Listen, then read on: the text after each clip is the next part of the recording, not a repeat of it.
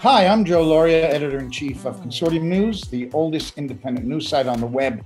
For 25 years, we've brought you groundbreaking journalism on many of the most significant issues of the day, including national security, foreign policy, and the environment.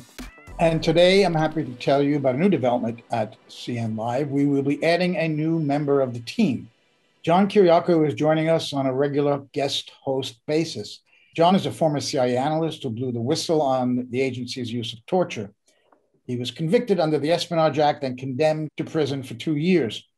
In 2012, John received the Joe A. Calloway Award for civil courage given to those who advance truth and justice despite personal risk.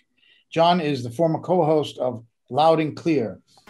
John, welcome to the team. We can't wait to have you on the show. Get out your notebook. There's more.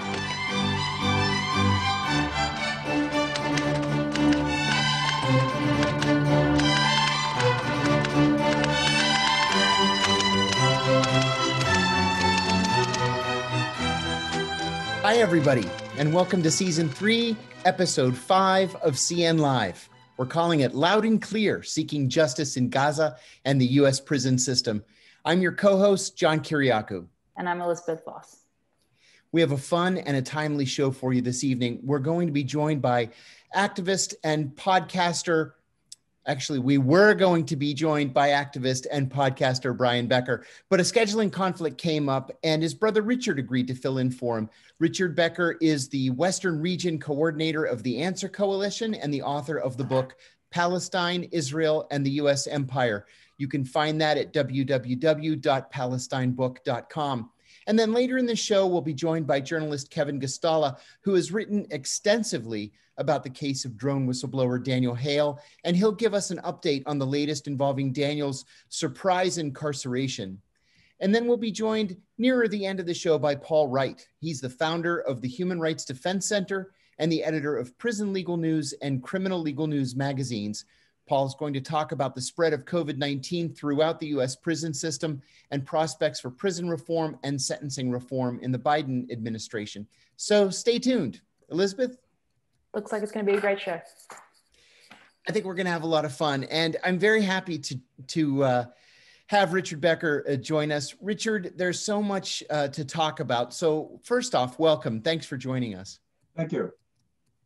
Richard, you are a longtime activist like your brother Brian, and you have focused largely on the Middle East and U.S. policy. You've written the book that I mentioned a moment ago about U.S. influence, U.S. hegemony in the region. And there's so much to ask. Let's start by getting your thoughts on the recent ceasefire. Why a ceasefire after Bibi Netanyahu specifically told Joe Biden that there wouldn't be one? Well, they can say what they want, but the relationship is that is dominated by the United States. I think there's a lot of confusion about that in the United States and in the world. But if they bring the pressure, the real pressure to bear, then Israel cannot ignore that. No Israeli leader can ignore that. And I think that the reason we're seeing that happen, why the U.S. And why Biden has stepped up the pressure and pushed for the ceasefire to take place, is that this is really a very dangerous situation for the U.S. And you talked about the hegemony in the region. And this threatens the hegemony because something new has happened, something different. I mean, it's not altogether new, but what is different is that the level of participation of Palestinians inside of the 1948 borders of Israel, in the Palestinian cities and what they call the mixed cities. And so there are really today 4 segments of what was the British Mandate of Palestine. There's the West Bank, there's East Jerusalem, there's Gaza, and there's what is now the 1948 borders. Israel, one of Israel's main objectives has been to keep those different parts of Palestine separated, and also to separate them from the 5 million or so Palestinians who live in the diaspora. You can see that something has changed. You can see that there's been a coming together. And because Palestine is really so central, not only in a geographic sense, but so central to the hearts and the minds of Arab people everywhere and all people in the Middle East. Any big development in the Middle East, particularly a mass upsurge, threatens the interests of the United States potentially throughout the entire region. So we're going to see the Secretary of State flying over to the region to try to protect U.S. interests there. But this is a big development.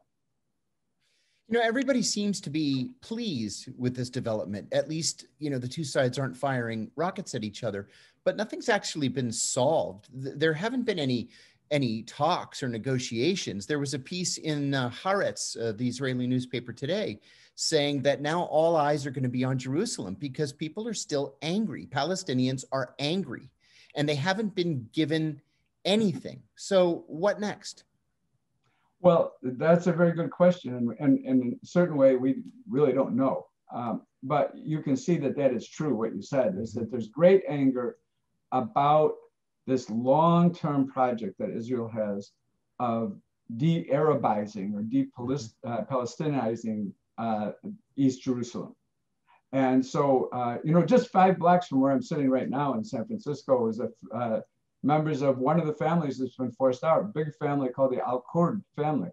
Many families have been forced out under these completely false and falsified deeds and pretenses and so forth, that they who have lived there for so long don't have a right to be there.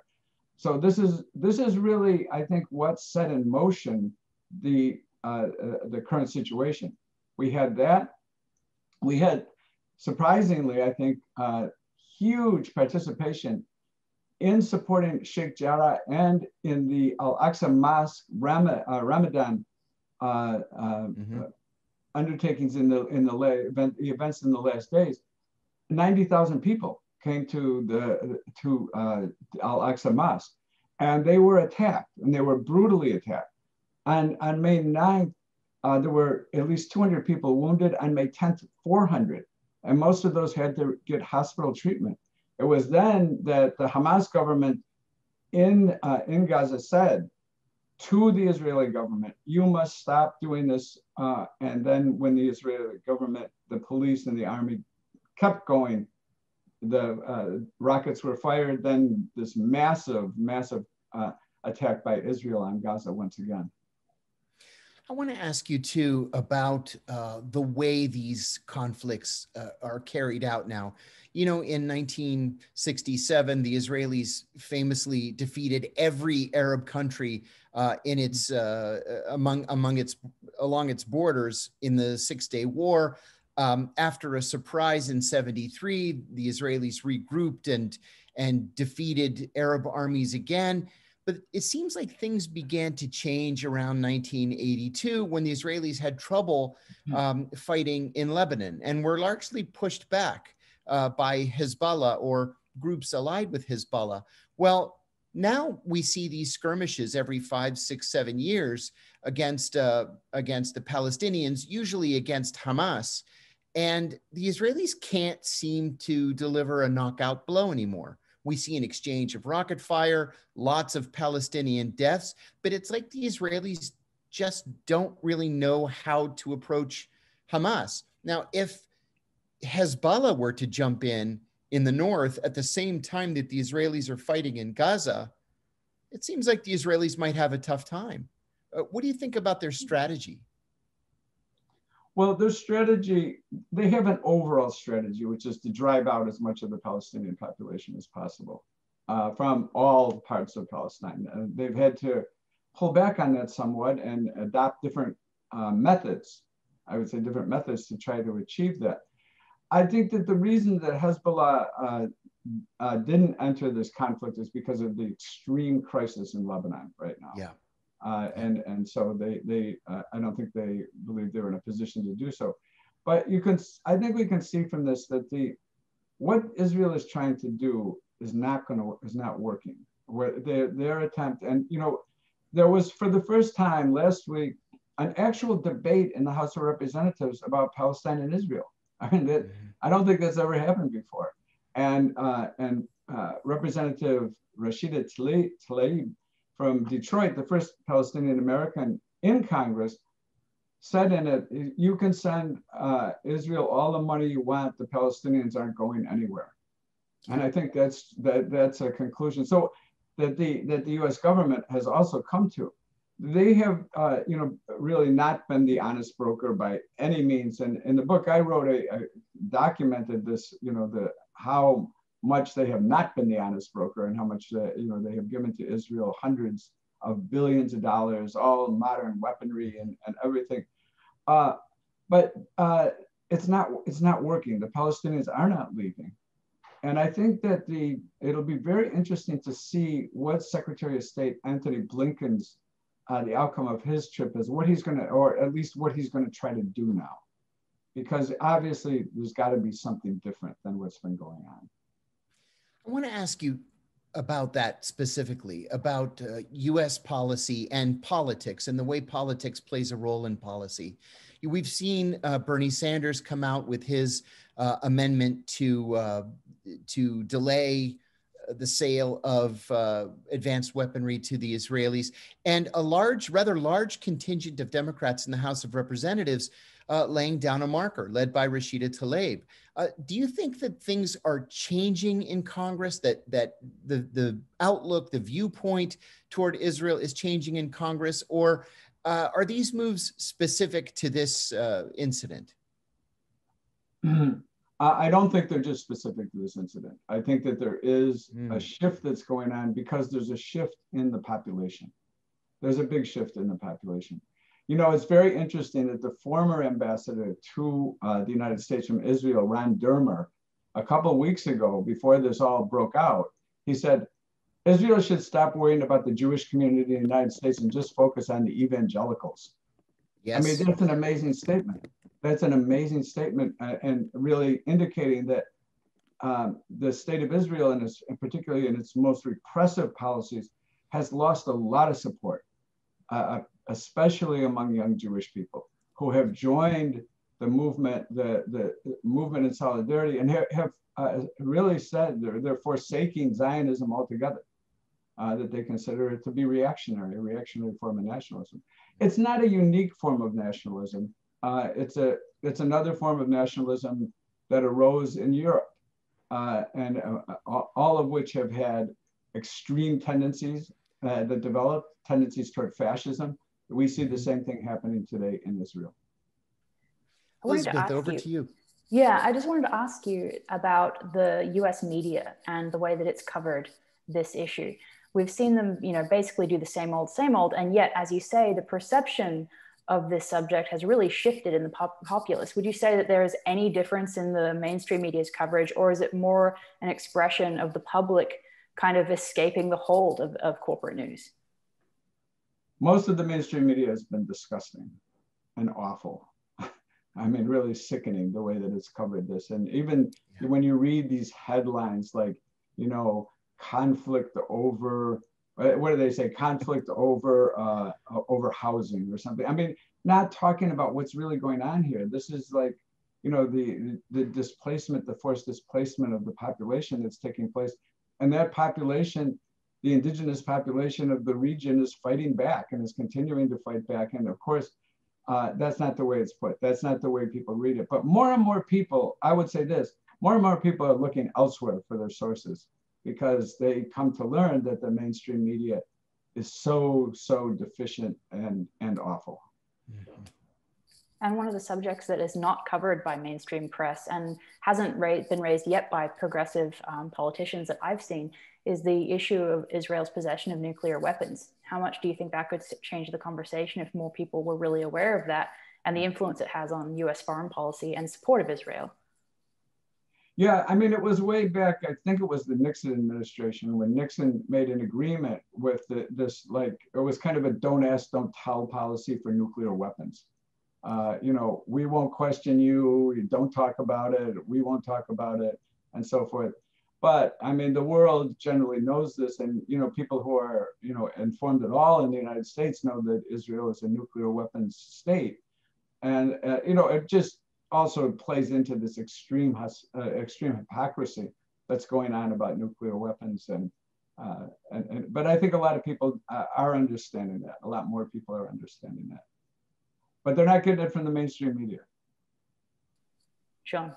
No, they're not getting it from the mainstream media. It's as though journalists here in the United States are forbidden from even raising it. You know, every once in a while, and when I say once in a while, I mean like every decade, there's a reference to what used to be Israeli cooperation with apartheid-era South Africa, and that when the South Africans realized that the gig was up, they apparently gave their nuclear weapons to Israel, but nobody's supposed to talk about things like that.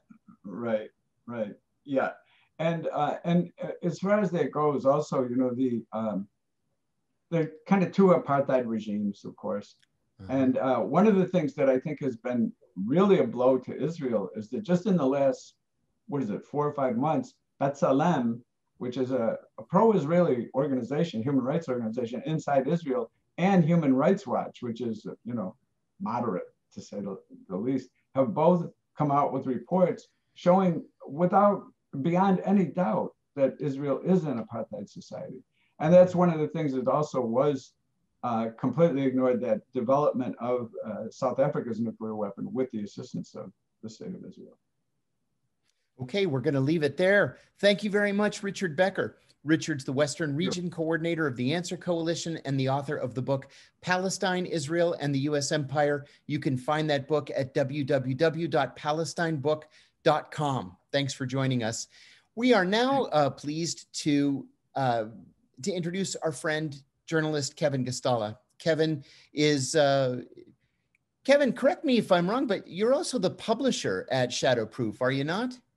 No, I have my partner, Brian Sonnenstein, who I would probably classify as the publishing editor. So well, we share an amazing job, yeah, especially on these whistleblower issues. You know, we always say that that there's not a lot of money left anywhere in journalism for investigative journalism. Kevin and Brian Sonnenstein do investigative journalism, and you're especially strong on whistleblower cases. Kevin has been covering the case of drone whistleblower Daniel Hale in depth, and he's going to give us an update on the latest with Daniel. Kevin, welcome. I want to start by saying that I was very pleasantly surprised by a phone call from Daniel on Saturday. He called me from jail here in Alexandria, Virginia. And he said that he had been lied to, that he was told that he needed to go into the courthouse for a urinalysis, a totally routine event for anybody awaiting some sort of federal, legal situation.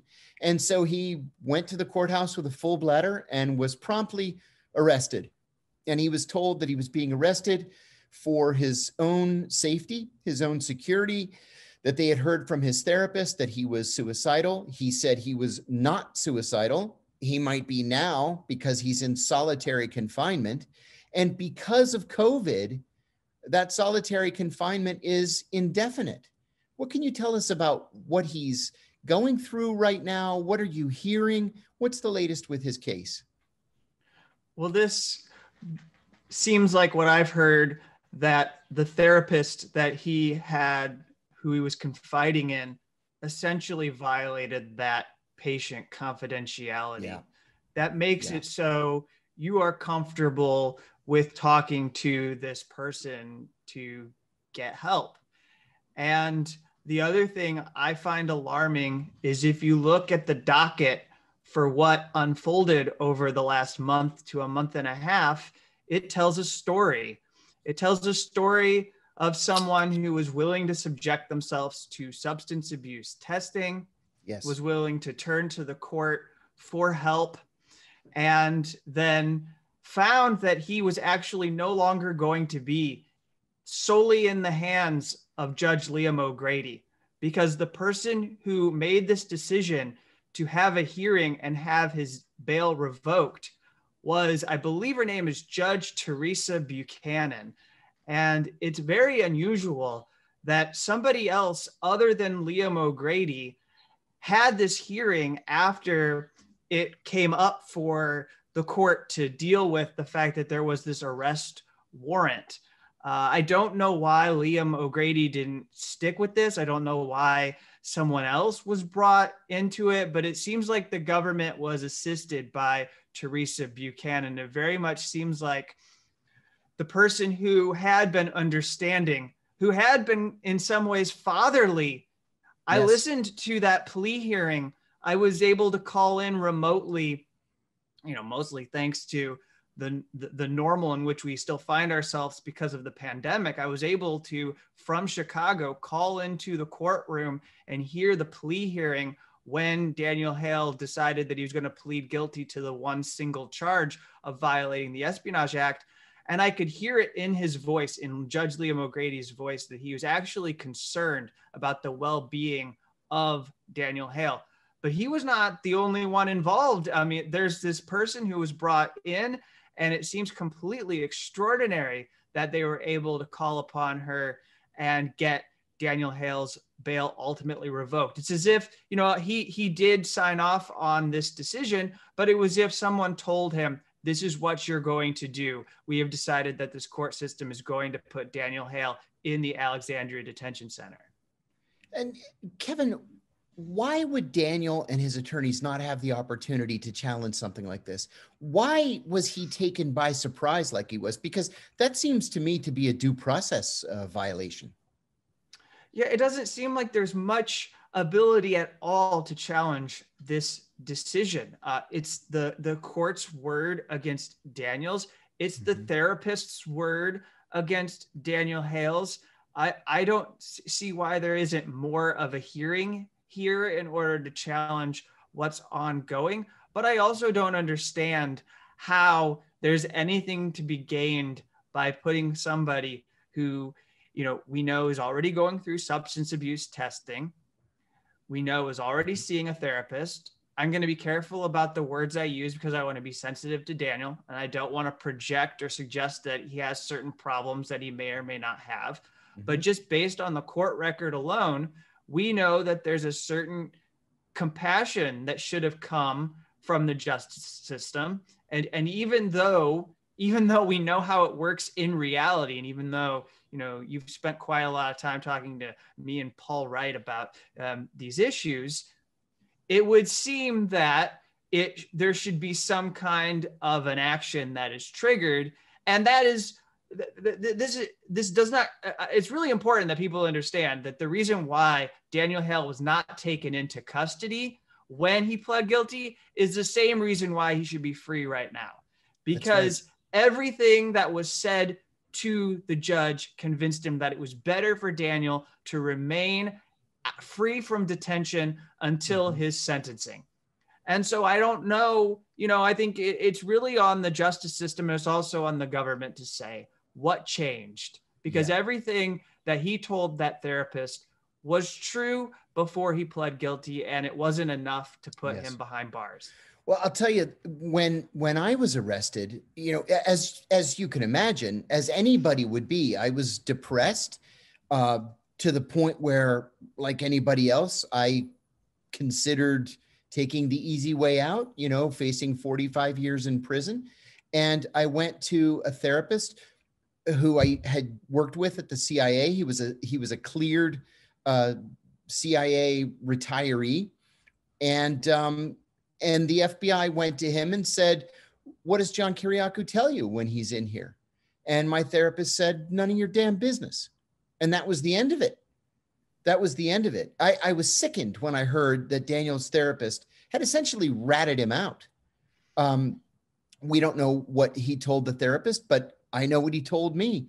And what he told me has led me to conclude that there is absolutely no reason why he should not be home.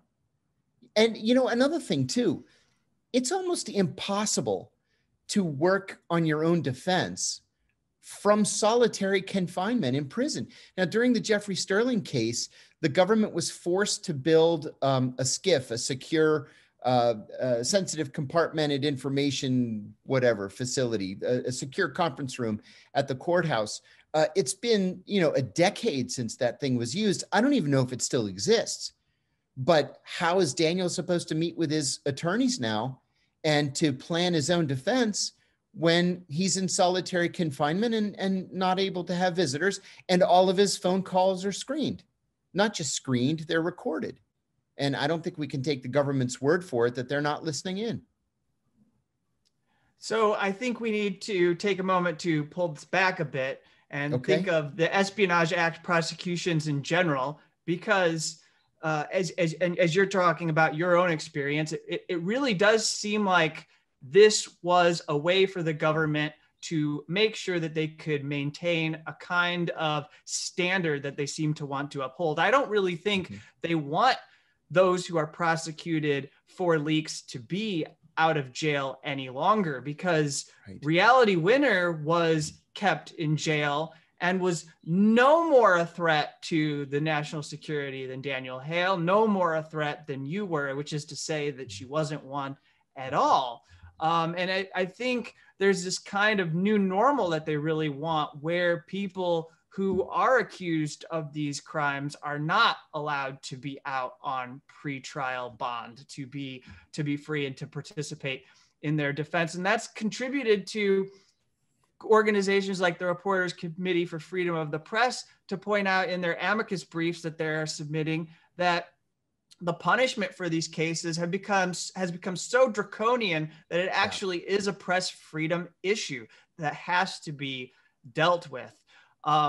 And you're talking about the Alexandria Detention Center. It's really crucial here that I make this point, that this jail is part of the reason why Julian Assange, WikiLeaks founder Julian Assange, won his extradition case and is not being extradited to the United States as we speak, and the government still has to win their appeal. The conditions of this facility, which I imagine, I don't know exactly where Daniel is being held, but if he's in ADSEG, he's where Julian Assange would be detained. And so he hasn't been convicted, so he's a detainee. And these conditions were detailed in the extradition trial, and I actually have them in front of me.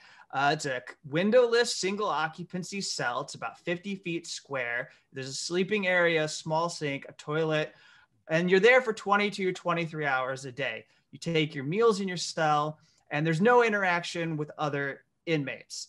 Now, if you ask prosecutor Gordon Kromberg, he'll tell you some farcical line about how you can communicate, but these are steel doors. They're thick metal. You cannot have a conversation with anyone. If your attorney comes to visit you, you would have to shout at the top of your lungs in order to have a conversation. It is not possible for you to do it unless you want to seem like you're actually clinically insane. So there's just no way you can treat this as anything other than solitary confinement. I'm so glad you brought up the Assange case as well, because we know that from the Assange extradition hearing that the CIA is also involved in the administration of special administrative measures, or SAMs. Do you care to comment on that at all? Well, yeah. So I don't really know that there's any type of special administrative measures being imposed on Daniel Hale, but let's just say Daniel knows a lot about the drone program. Daniel knows a lot about how the U.S. military selects targets. He was involved. He was a contractor for a contractor that I'm not personally that familiar with, but it's called Lidos, and they do a lot of sensitive work. If he was in prison and someone asked him what he was in jail for, he might start to talk about what he did, and that might result in the leaking of more classified information. And so the government gets to use this pretense of keeping people in, a combo of what they would probably represent to the court as protective custody, but what's really is it's solitary confinement. And they get to do this on the justification that they're going to prevent unauthorized disclosures of information. Joshua Schultz, who had a mistrial in his case, was the alleged Vault 7 leaker, but the government has been able to put forward no proof, is still being kept in horrendous conditions in MCC New York. And he's detailed it in quite extensively in submissions to the court. system up there in New York. And so it's just important to recognize that these people who are accused of these leaks are basically targeted in such a way so that they are not able to speak. And I'll just, I'll close what I'm saying here by highlighting this sentence from the submission by the Reporters Committee for Freedom of the Press, where they wrote, "The Espionage Act is ill-equipped to distinguish between national defense information of high public interest, such as tasking orders showing a mistaken target or unvarnished civilian casualty counts, versus that of low public interest, such as quotidian troop movement plans, speaks to its constitutional infirmity." And so basically, to unpack that jargon, we're talking about the fact that issues involving drone warfare, we need to hear about those. We need to hear what people like drone whistleblower Daniel Hale has to tell us. And the government shouldn't be able to get in the way of deciding that we can't hear about it because it's too sensitive. I have one last question I'd like to ask you about, and that is about the additional charges that the government has not dropped against Daniel and what that means about the extra time he could face, even having pled guilty to one count. To me, this immediately stood out, and I have no problem with sharing that. I called John up right after I learned that they weren't going to drop these charges because I was very curious if this was anything that had ever happened in any Espionage Act case before, and it's very unusual. And so essentially what Daniel did was he threw himself into the lion's den, so to speak. He said, "I'm going to plead guilty to this one charge, and I'm hopeful that you're going to dismiss these other charges and just be satisfied that this is enough." And the court even says, this charge that he pled guilty to covers all the criminal conduct that you could possibly accuse Daniel Hale of committing. Again, we think that he's a whistleblower and he didn't do anything that deserves prosecution. But going by the government standard, everything they allege in their indictment is covered by this single charge. His attorneys argued that the indictment against him was multiplicitous or duplicative in the sense that you're stacking charges. And so now the government is saying, because they want to ensure that they get the best possible, and in my view, that would mean the harshest sentence on sentencing day in July, they are not going to dismiss these other 4 charges, and they're going to leave them hanging over Daniel Hale's head. And that's going to mean that he has to take a certain amount of responsibility. They're going to be watching him closely when he speaks to the court. One of the things that I've noticed in these cases that you get to do when you plead guilty is you're now free to give some explanation for why you disclosed this material in the first place, what you're not able to do because there's no public interest defense in these trials if you were to go to trial. So he might have been thinking he was going to go in Liam O'Grady's courtroom in the Eastern District and tell people why he thought what he did was in the public interest and why we needed to know this material. But now maybe he's going to hold back. Maybe he's afraid that he's going to be possibly taken to trial on these 4 other charges. So he's going to have to censor himself and be less of a whistleblower and instead be more of someone who shows contrition in order to try and get his sentence or keep his sentence low. I don't know.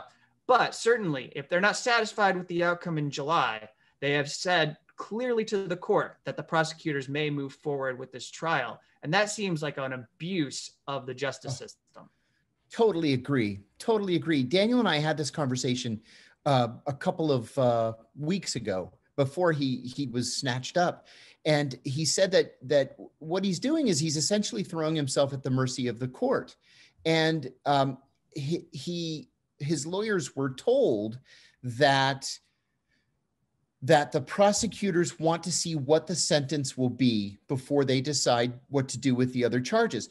Meaning, if the sentence isn't long enough for their liking, that they will go forward with these other charges. I've never heard of such a thing. And this to me is an abuse of the system. If the guy's throwing himself at the mercy of the court, then that ought to be the end of it. Now, what could happen, and I'm just speculating, I don't have any inside information here at all, but he could plead guilty to all the charges, and then the judge would not be bound by any recommendation from the prosecution, he could find Daniel guilty of all the charges and then have all of the penalties run concurrently. And so his, the attorneys are bandying about the idea of 5 years. That seems harsh. That's very slightly less than what Reality Winner got, and that was harsh. So fingers crossed that, cooler heads prevail. But so far, I hate to say it, so far, he's been screwed. And it's not for a lack of good attorneys. The public defenders in the Eastern District of Virginia are renowned for their experience, especially in national security cases. He's got terrific attorneys. Of course, they're overworked and underpaid. It's just that the Justice Department's pulling a fast one here, and it's something that we haven't seen before. Yeah. And I suppose in closing, we should say to the audience that is tuned in here that you can go to standwithdanielhale.org, and there are multiple ways listed at the bottom to support him. This is a bit outside what I do because mostly I can say I'm just focused on the journalism. I'm covering the developments in the case, and then hopefully I'm able to inform you. And if you feel so inclined to act, you could do something. You could write to Daniel in jail and let him know that you're one of his supporters. But there's also an address down there for the U.S. Marshals Service, where they're encouraging people to write to them and let the U.S. Marshals Service know that you're concerned about their well-being. That usually has some kind of an effect. It lets the authorities know that there are people watching. So no matter what, there's going to be some leak, or the public is going to learn what you're doing if you try too much. That's what we use to protect you with the letters from Loretto. Right. So it's important that we keep the lines of communication. We're going to try to have his friends and journalists and family members, whoever can be his allies, are going to try to keep everyone informed so the public knows, and hopefully that can keep him protected, because we really, I think more than anything, we don't want anything terrible to happen to Daniel before he gets to sentencing day. And we really don't want anything terrible to happen while he is serving his sentence. And we hope, we know that the system is not built for compassion, but the more people who do put pressure on the judge and the court and do demand that there is some kind of compassion, it can only help. I don't see how it can make anything worse. Yeah, that's right. Kevin Gosztola, thank you very much. That site again is standwithdanielhale.org. Check it out. You'd be surprised how much a simple letter can lift a person's spirits. So Kevin Gosztola, thank you for joining us. You can find more of Kevin's work at shadowproof.com. Don't miss it. And now we're very pleased to have joining us from Florida, Paul Wright. Paul's the founder of the Human Rights Defense Center and the editor and publisher of Prison Legal News and Criminal Legal News magazines. I'm a subscriber to both. They're both amazing. Paul, welcome. Hi, welcome. Thanks for having me on the show, John. Thanks for joining us. We're very happy to have you. I want to start by congratulating you, as I did in an email the other day, on this latest issue of Prison Legal News magazine. As you know, I've been reading it for years, for 7 years now. I never miss an issue. This was a particularly strong issue because there was a very strong focus on COVID in the US prison system, not just the federal system where it's been a disaster, but at the state and local level too. And one of the things that I wanted to ask you, and maybe I should wait, maybe it would be more appropriate to wait a couple of minutes, but I'm going to jump right into it because it's so important to me. I wrote about this recently in Consortium News, and that is at the very tail end of the Trump administration, like within the last 2 weeks of the Trump administration, the Trump Justice Department very quietly decided to release thousands of prisoners who were at the minimum and low level and had relatively short times left on their sentences, 5, 6 years and less. They let them go home and converted their time into house arrest because of the crush of COVID. I thought that was an absolutely fantastic idea. But then, for whatever reason that hasn't been explained, the Biden Justice Department has begun discussions on returning all those people back to prison. Can you tell us a little bit about that and why we see this role reversal between the Trump administration and the so-called progressive Biden administration? Yeah, I think we've been reporting on this. We've been reporting on COVID obviously since it started, and it's been a huge news story, both at the Federal Bureau of Prisons level as well as the state and local level. And with varying degrees, generally speaking, the vast majority of states did not release convicted prisoners from prisons. A number of jails and other local jurisdictions did release pretrial detainees, people that have been convicted. And the Bureau of Prisons, I've seen varying numbers, but they, from the time the pandemic started until a couple months ago, they'd released somewhere between 4,000 and 6,000 prisoners who are minimum security and work release already. And they released them to home confinement. And I think it's important to note that from a legal perspective, prisoners on home confinement are in the same legal position as if they were locked up in a federal penitentiary. They're technically still serving their sentence. Legally, there's no difference. And I think that one of the things that's interesting is, some of the high profile cases like Michael Cohen, President Trump's former attorney, who pleaded guilty to various charges. And he was one of the people that was released to home confinement.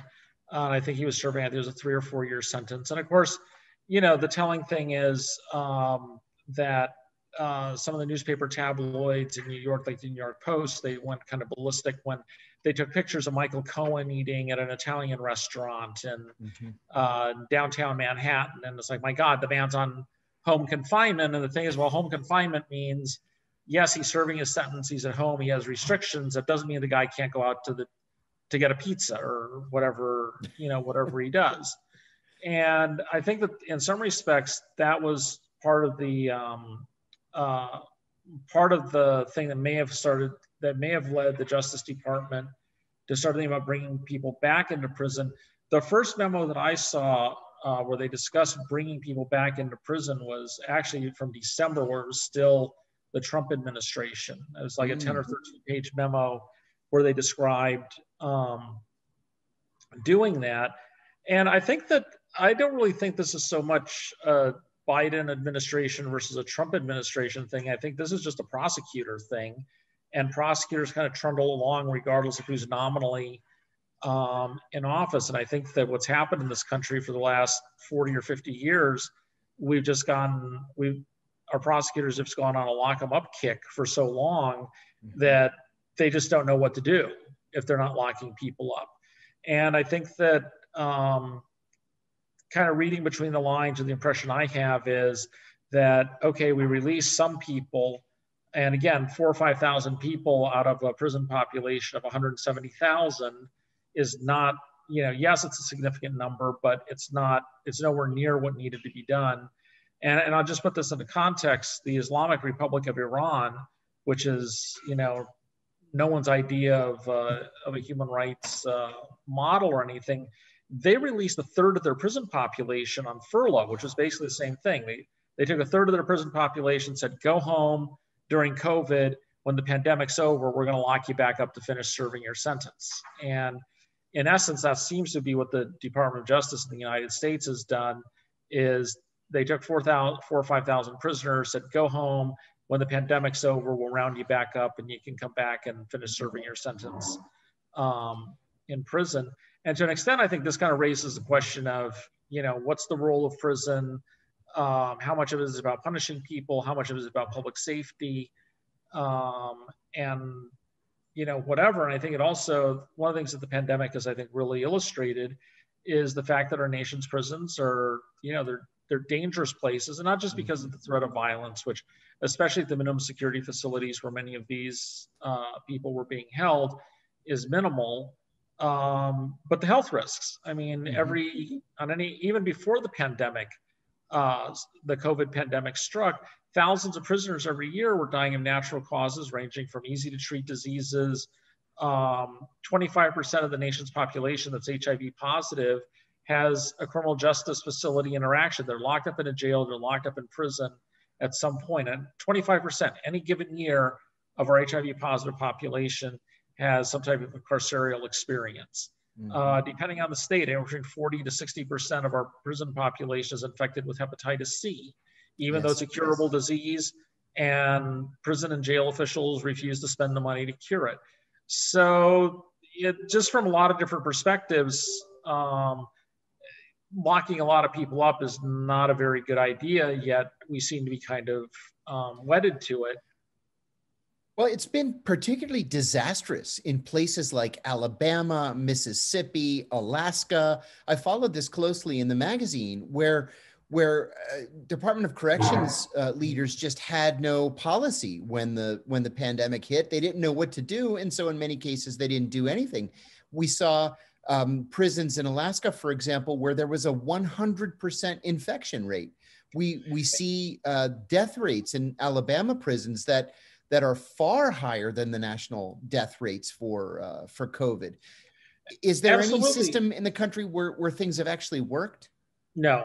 I mean, we've been reporting on this extensively since it started, and around the country and pretty much all the state facilities, all the state and federal prisons, it's been an abysmal response. And I think that at the end of the day, you just have to figure that it's just a factor where the prison officials and the government officials that are responsible for these facilities just don't care about human life in general. They don't care about the lives of the prisoners or their staff. I mean, that's also the thing too, is some of the latest numbers I've seen is that they're reporting at least 400,000 prisoners and 120,000 prison employees have gotten sick with COVID. Thousands of both have died.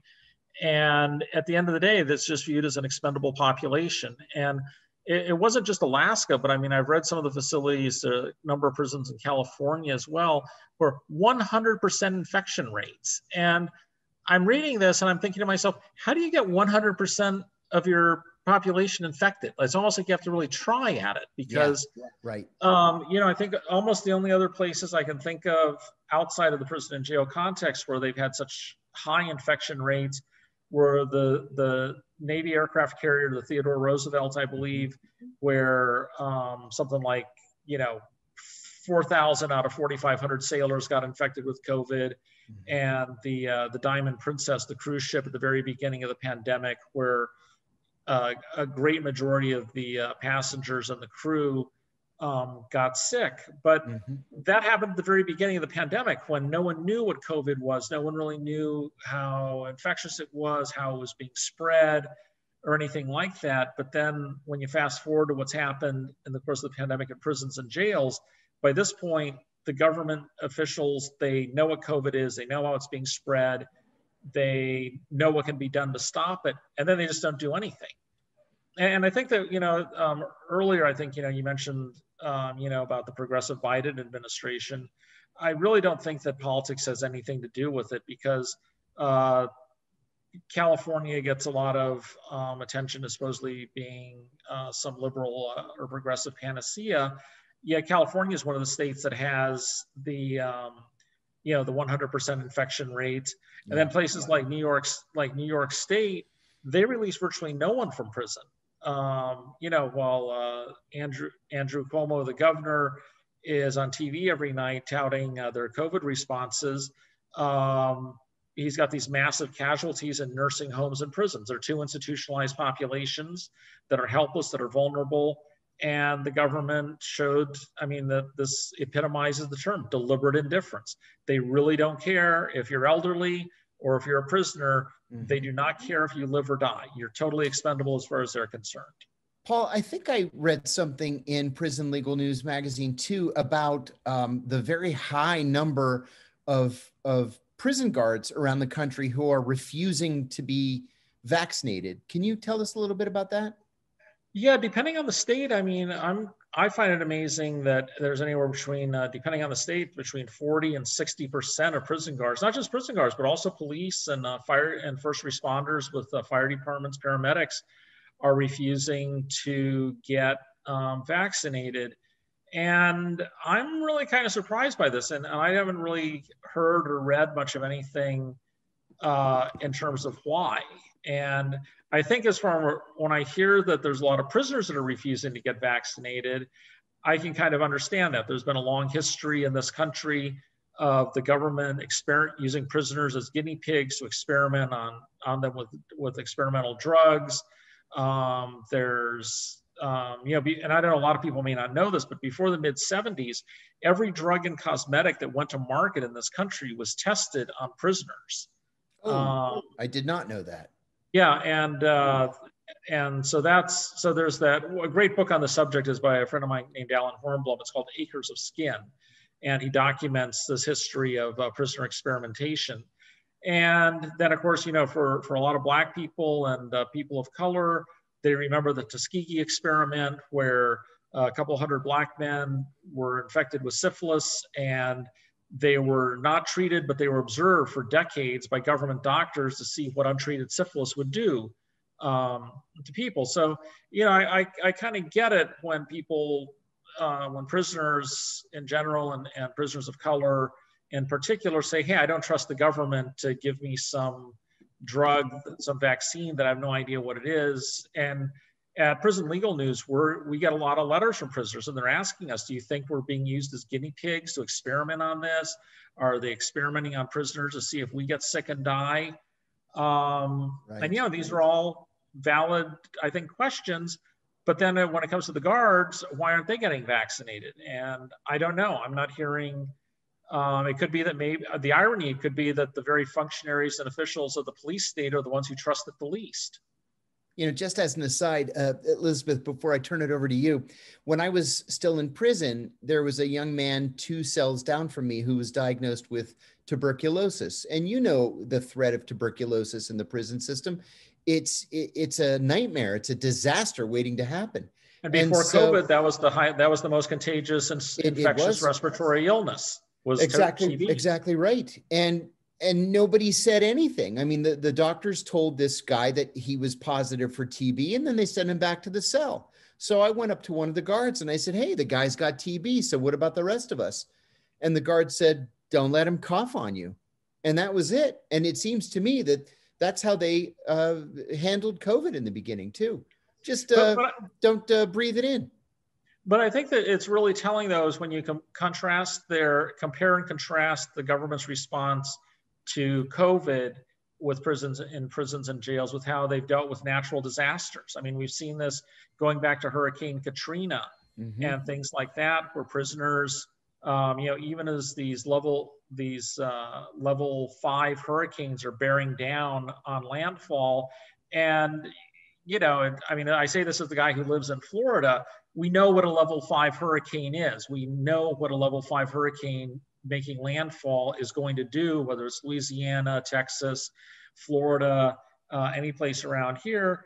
And the prison officials' response is, we aren't going to do anything. Let's just lock everyone up and hope for the best. And in some respects, to be honest, I think that I'm almost surprised that the casualty levels for both COVID has been as low as they have in prisons and jails. And when we have these natural disasters, and we saw this in New York City, I think it was under Mayor Bloomberg, when Hurricane Sandy was bearing down on Rikers Island. And they asked him, what are your evacuation plans for New York, for Rikers Island? And Bloomberg's response was, we don't have any. We'll see, we'll hope for the best.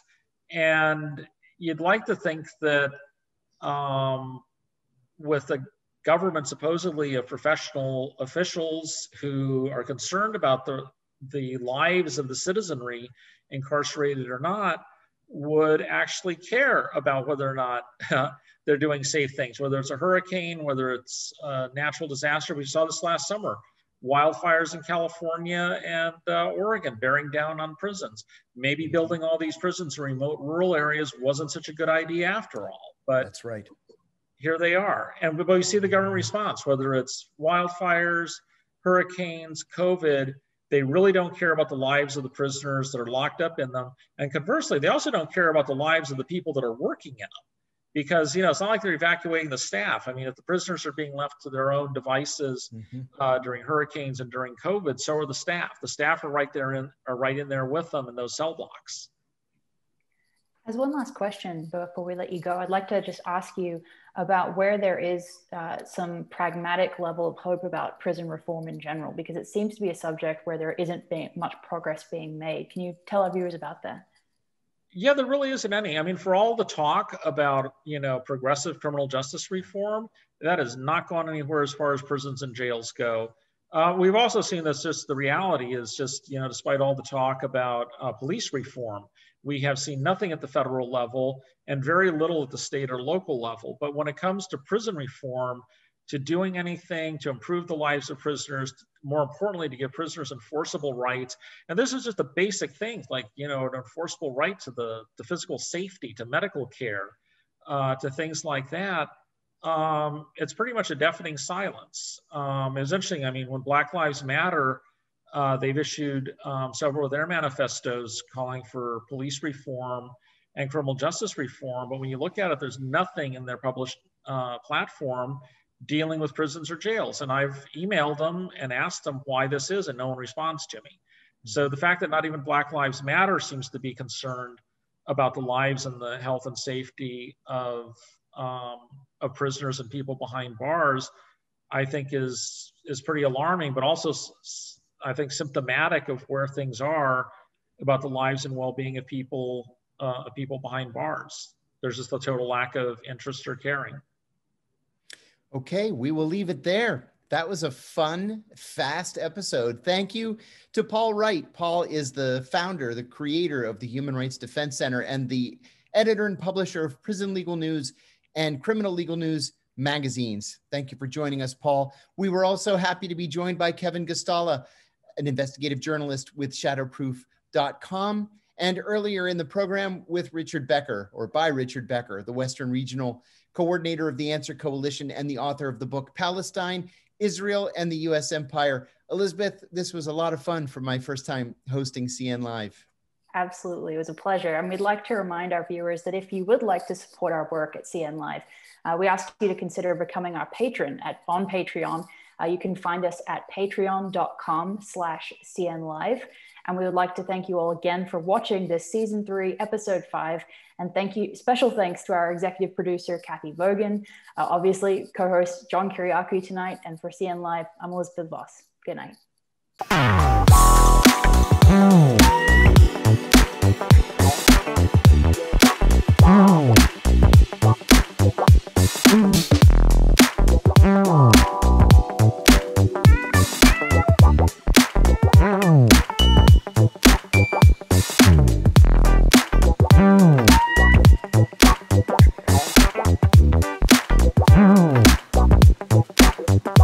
Mm-hmm.